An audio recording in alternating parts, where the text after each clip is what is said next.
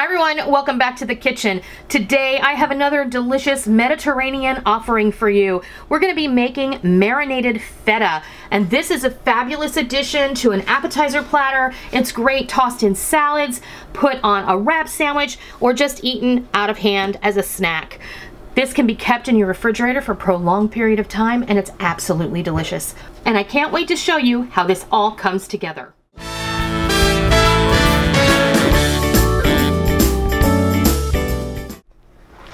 Today we're going to be making marinated feta cheese. All of these delicious Greek Mediterranean style recipes that I'm sharing are actually going to culminate in on a really beautiful platter, and I'm excited to share that with you. But we're making the components right now, and this marinated feta is one of those components. This is a great recipe. You can just make this and stick it in your fridge. It's going to last a couple of weeks. You can use this on your appetizer platter. You can just grab chunks of it and enjoy it as a snack or as part of your lunch. You can put it in wrap sandwiches. You can put it in a salad. You can use the oil that we're going to soak it in as a marinade or drizzled over grilled meats. It's going to be great, super versatile, great snack to have on hand if you are a fan of feta cheese.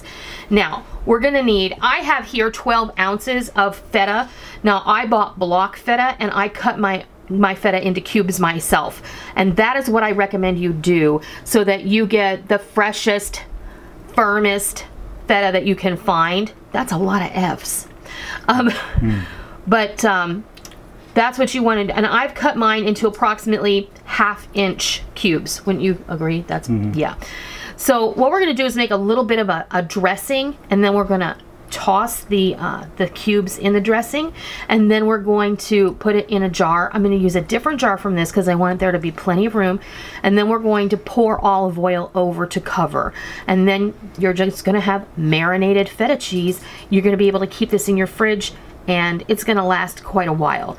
So what we're also going to need is the juice of 1 lemon, the zest of 1 lemon, and I've made it pretty easy. You can use fresh parsley here. I didn't have any on hand today, so I'm using a teaspoon of dried parsley. If you want to use fresh, use about 1/4 cup of fresh chopped parsley. I'm using a teaspoon of red pepper flake, a teaspoon of smoked paprika. Of course, those are spicy ingredients, and you can adjust those to your taste. And to make it super easy, I'm using a tablespoon of that Cavender's Greek seasoning. If you want, you can make up your own Greek seasoning with basil, oregano, and thyme. And I'm using a teaspoon of peppercorns and a teaspoon of what they call butcher's cut or coarse ground black pepper. What we're going to do first is make our dressing to toss our cheese cubes in. So that just means everything that you see over here, the lemon juice, the lemon zest, all of our spices go right on in here. I don't have this in the recipe. I might go ahead and change it. I'm just going to put a splash of the olive oil in here, maybe like 2 tablespoons, just to get all of this well blended together. Oh, that smells incredible. Oh, wow. You guys, I'm telling you, that Cavender's Greek seasoning is spectacular. Now we're just going to toss in our cheese cubes and give this, be just real gentle because you don't want to break these. Feta cheese can tend to be a little fiddly, but this is going to help all of those cubes to kind of get coated with that deliciousness. Now there's already garlic powder, onion powder, salt, and all those good seasonings in that Cavender's. However, I just realized I would like to put some chopped garlic in here as well. So we're going to call that approximately 3 cloves of chopped garlic. Yes, I use prepared garlic. You guys can chop your own if that's something you prefer. But I think that the garlic and the lemon in here just are a spectacular combination. Now we're going to put this in a jar. Get yourself some good olive oil, whatever olive oil is your favorite. If you like extra virgin, use extra virgin. If you like light olive oil, use light olive oil, but you definitely want to use olive oil here. And we're going to pour over until it covers those cubes. I probably used about 1 cup or so, but you are going to want to use a good amount.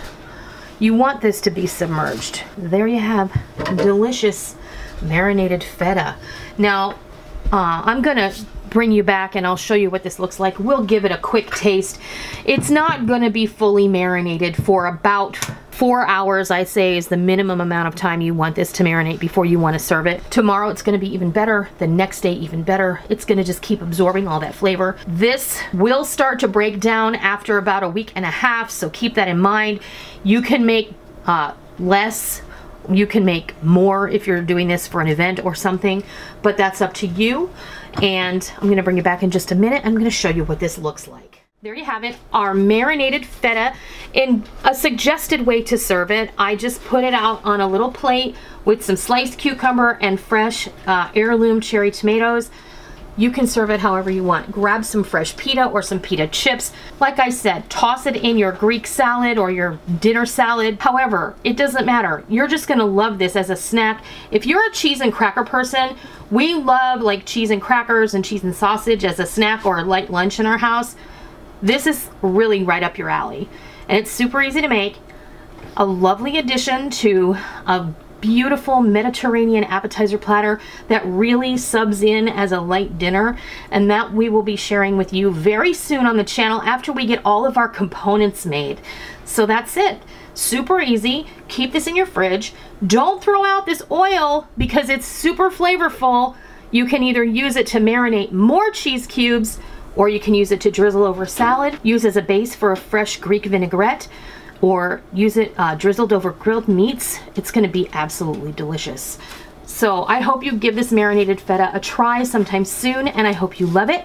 And until next time, I'll see ya.